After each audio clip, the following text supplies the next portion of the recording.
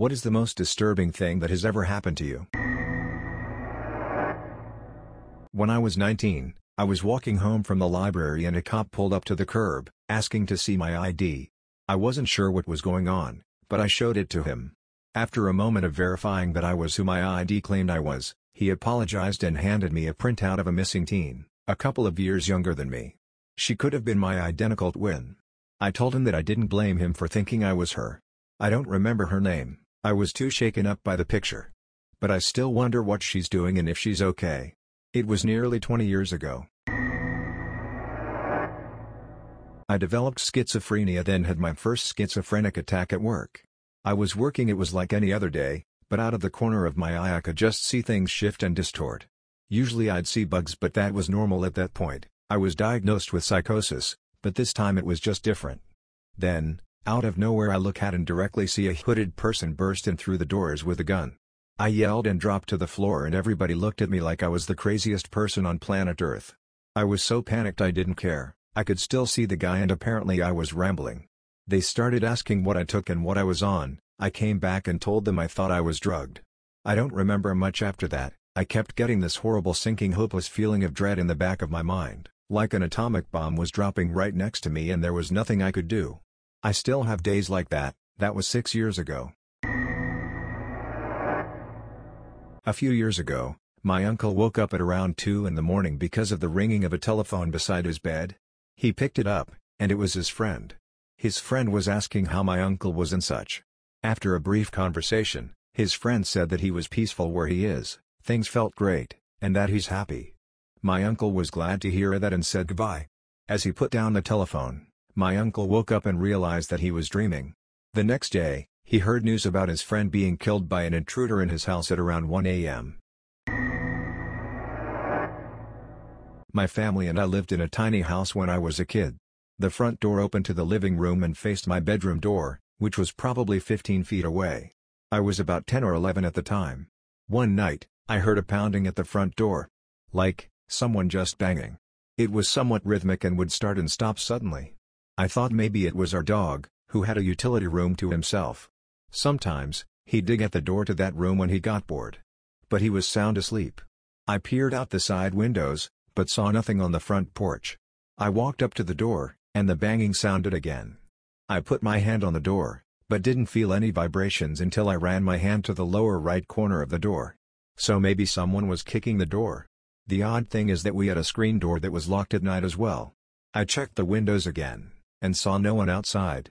At this point, I'm completely creeped out, so I go back to my room, and put a few things behind the door. The next morning, I asked my parents if they heard the noise. They said no. When we opened the door, there was a set of muddy footprints going up the sidewalk, to the door, and back again, a few times. In college I took a local history course.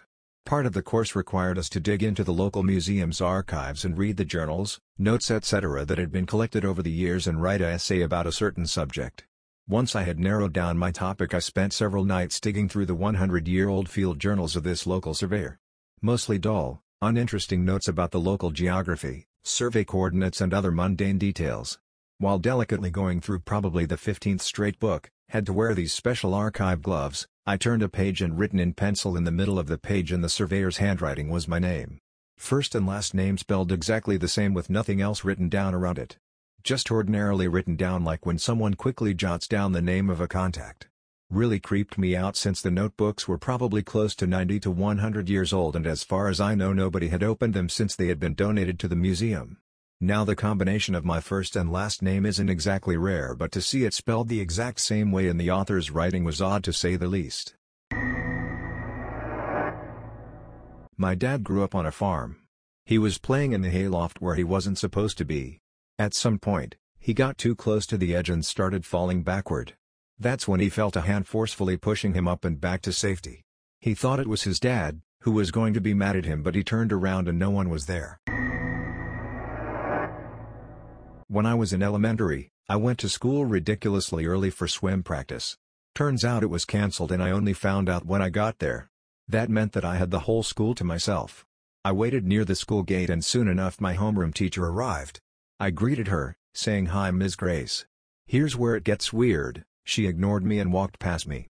Confused, I looked toward the gate, then back at where she was walking. Except, she wasn't there. I was a bit frightened at this point, so I went to wait outside my locked classroom, which happens to be next to the restrooms. I sat down on the floor. A few minutes later, I heard the eeriest, creepiest laugh coming from the restroom. It was really high-pitched, almost witch-like. It made my hair stand on end. I was so scared I ran back toward the school gate. A few minutes later, my homeroom teacher, the one I had just seen earlier who ignored me and then vanished into thin air, passed through the gate. She saw me and greeted me. I was too freaked out to reply. Until now, I have no idea what on earth happened. It's the only paranormal experience I haven't been able to explain to this day. I was hanging out at a friend's house in their basement with my friend, his girlfriend and mine. We were all playing an RPG. It was the middle of the day. We hear the door open upstairs, footsteps on the floor, hear the cellar door open and my friend's dad call downstairs, "Pete, you home?" My friend answers affirmatively and then we hear, "Come upstairs a minute, I need your help." We all head upstairs. There is no one there. No car in the driveway, no one in the house at all but the four of us. All four of us heard the same thing. One time my brother woke up with scratches on his back, arms and stomach. He was probably 8 or 9 years old. Our rooms were separated by a bathroom and at, 2 or 3 in the morning he woke up screaming and crying. My mom couldn't see him. She was terrified because he was supposed to be on his room, but when she opened the door she said she couldn't find him. I assume it was a case of night blindness, and when she found him and turned on the lights she was very anxious. My mom decided to bring a dog to the house and made us share room for at least a year. Weird shit always happens to my brother. When I was around 13, I was in my room getting dressed. I leaned over and felt a splat on my back. Put my hand there and it comes back covered in blood. I'm disturbed, I can't find any sort of source, but I clean it off and continue to clothe myself. Next time I lean over I feel it again. I now freak out and search my ceiling and anything that might have had a red substance on or around it. Room is spotless. I told myself it wasn't blood and instead was some art material, but it quickly browned as blood does. Haunts me to this day. Everyone that has forgotten my name thinks my name is Thomas. It's happened over 15 times now, and when I ask they always say I look like a Thomas. My parents were originally going to call me Thomas, but changed their minds a few days before I was born. Pretty weird, but probably a coincidence. I remember having a younger brother. I remember waiting back after school got over so we could leave at the same time. I remember my dad taking us out to watch Wall-E. I remember having a lot of memories with him. Turns out, my brother never existed. My parents don't remember him. My friends don't remember him. All the pictures I took with him are gone. Turns out, I just had an imaginary friend. My family go to a garden center near my town every winter. Well, this one year, the day before we were supposed to go, I had a dream that on our way, the wheel of the car came off and we crashed hard. It was such a horrible, graphic dream. My mom's legs had been crushed, my dad stuck, etc. Well, I told my mom in the morning and she joked that she'd check the wheels. She actually must have. She said the car had felt weird and the dream unnerved her. Lo and behold, the tire is loose and needs to be taken to a mechanic. Really weird experience, especially as I've never had a dream feel so real before. I had a dream one night that I was given this baby to hold and she was beautiful but looked like my sister.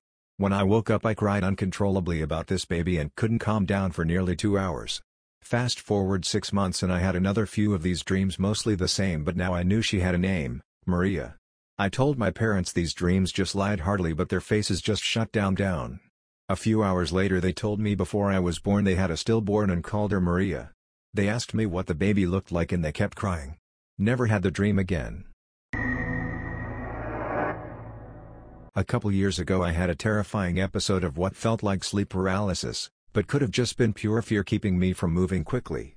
As I was sleeping with my headphones in listening to rain sounds on a loop the whole night, something very loudly screams my name through the headphones. It wasn't a brief moment, it kept screaming it, until I pulled the headphones out of my ears. It took me a long time to pull out my headphones because I was so stunned I froze for a while with my hands almost at my ears, fingers hooked, ready to yank the cords. Thanks for tuning in to Reddit Streams. Hit the subscribe button and the notification bell for more videos. Share your views in the comments below.